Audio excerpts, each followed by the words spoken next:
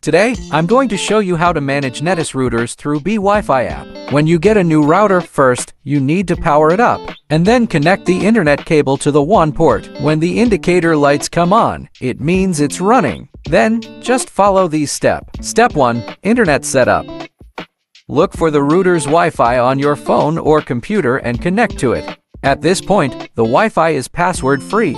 After you're connected, open the browser.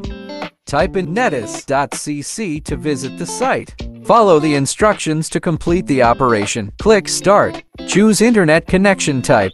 Then set up your Wi-Fi name and password. Finally, click Save.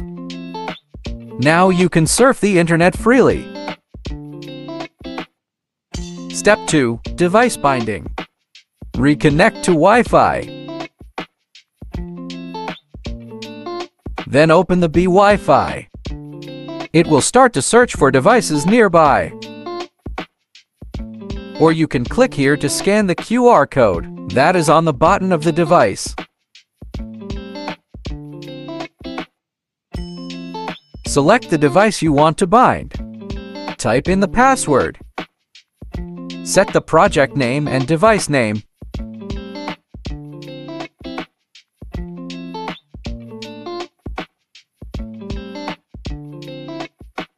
Now you can manage devices remotely.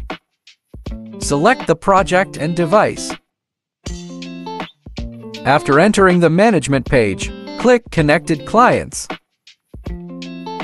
You can see all the connected devices, and you can set speed limits on it or block it. In addition, you can set up the network or configure other parameters.